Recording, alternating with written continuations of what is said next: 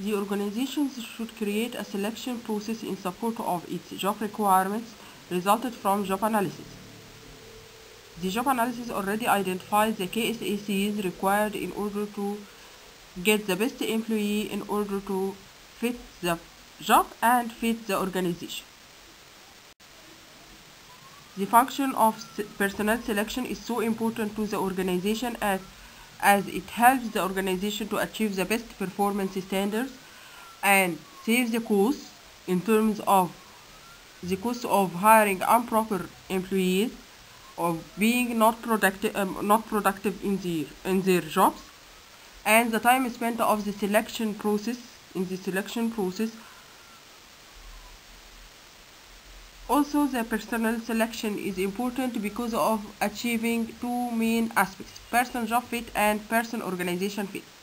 Person job fit focuses on fitting the person's abilities, skills, and competences with the requirements of the job. And person organization fit focuses on the compatibility and matching between the people and the organization in terms of values, needs, and interests.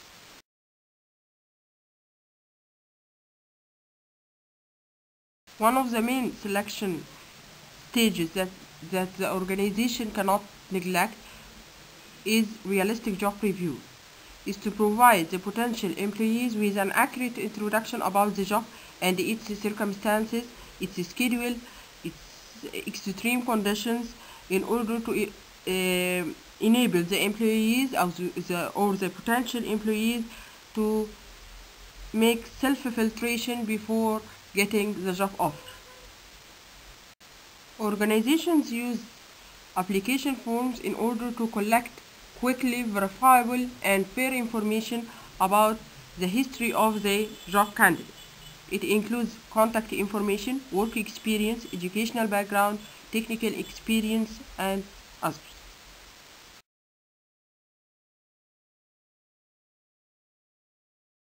Most organization starts with cognitive tests that measure the intellectual abilities of the applicants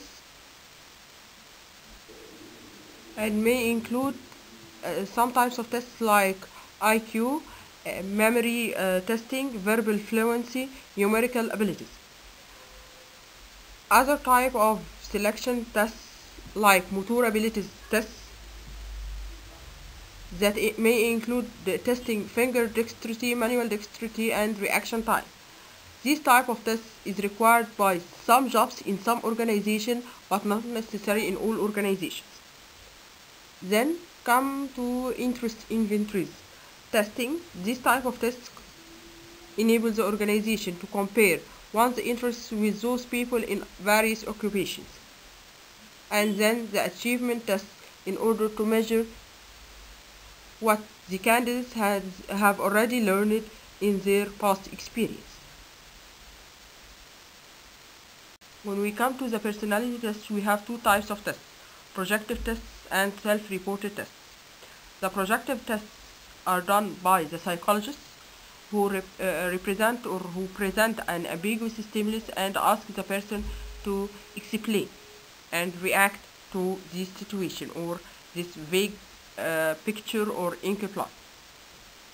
Other personality tests are self-reported that looks like statements, and the candidate or the applicant has to sign from 1 to 5 according to Likert scale. For example, how this statement is applicable for him. But here we have to care about the self-reported test design and its reliability and validity. This is one model of the personality, which is Big 5 personality characteristics. It focuses on 5 main characteristics: conscientiousness, openness to experience, emotional stability or neuroticism, extroversion, and agreeableness.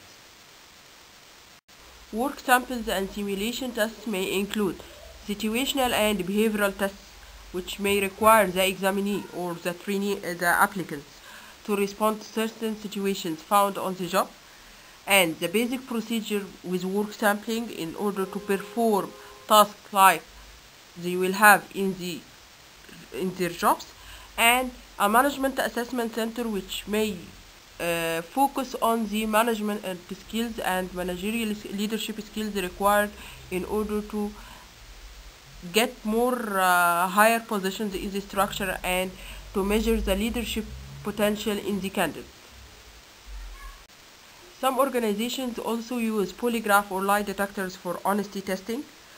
Others may depend and use not depend graphology testing, that is the handwriting analysis to get more insights about the basic personality traits, and the medical examination is required by most of the organizations in order to test if the applicant's health meets the job's physical requirements, and maybe to ensure there is no medical limitation for the medical insurance available in order to predict the percentages or the probability of absenteeism and accidents.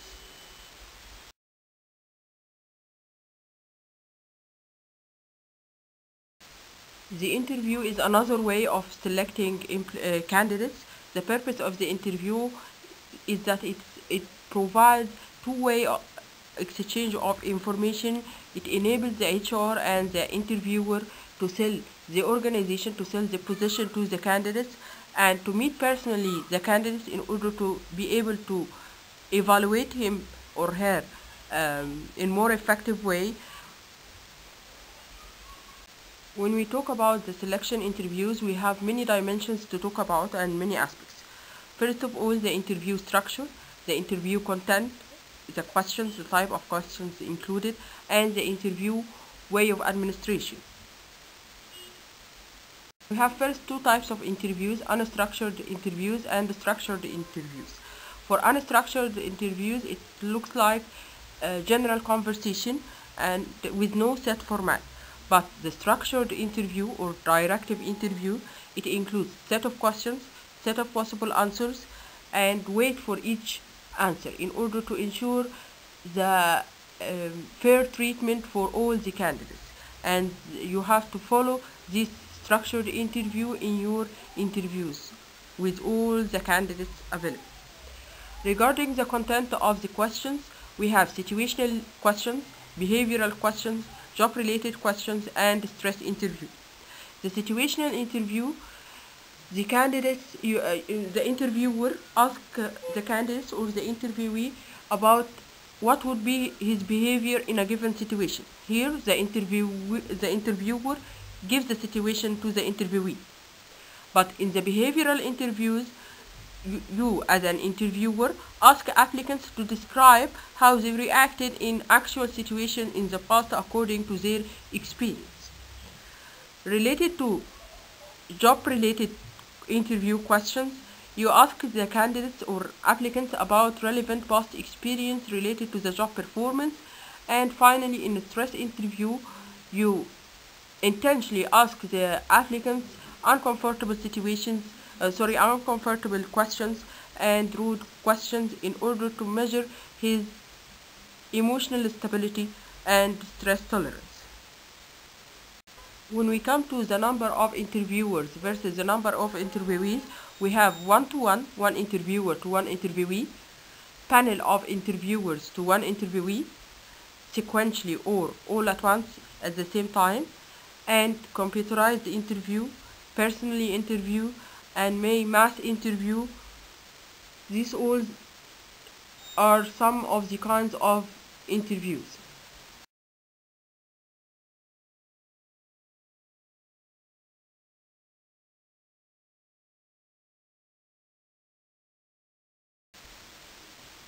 When we talk about the main selection interview errors that can undermine the effectiveness of the interview, we talk about stereotyping, that is to relate or attribute certain characteristics to particular groups of people.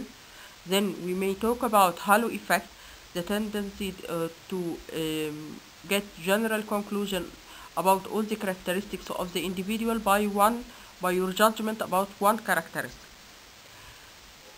Also, there is a mistake which is first impression mistake, that you jump to conclusion from the first few minutes or the first question you ask the interviewee.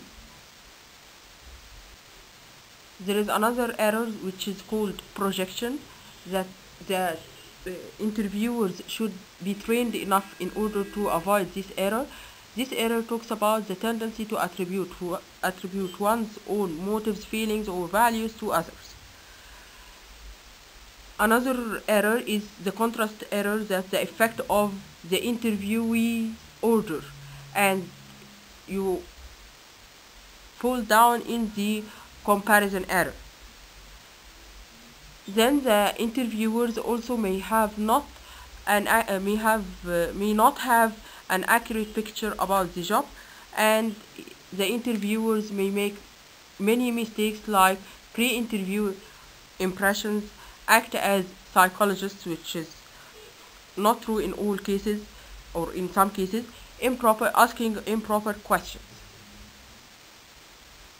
When we come to the number of interviewers versus the number of interviewees, we have 1-to-1, one interviewer to one interviewee, panel of interviewers to one interviewee, sequentially or all at once at the same time, and computerized interview, personally interview, and mass interview. These all are establish a rapport as setting the candidates at ease, and start to talk with them in a friendly, relaxed way, not to talk about debatable issues. Let the candidate know about the time frame of the interview, and know about provide him with information to let him know about the job and the job description, the mission of the company. Then to start to ask the questions you already prepared, whether situational, behavioral, job related, or whatever. As the interviewees answer the questions, you have to take brief and obvious notes in order to avoid the contrast error and many errors and recalling errors. In order to complete the interview in an effective way, you have to take unobvious notes in order to reach a proper decision, and then closing the interview with leaving time to answer any questions of the candidates. Thank the applicants for being interested in your organization. Communicate any next steps the applicants will go for, using all information in order to complete any negotiations and take a decision.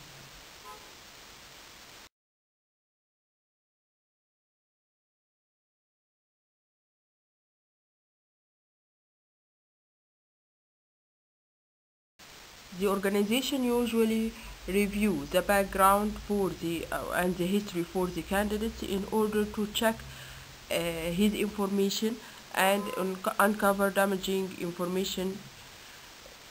This enables the company to protect the performance of the candidates by contacting current or former employers, ask about his previous performance, ask his supervisors in order to get enough information about this candidate.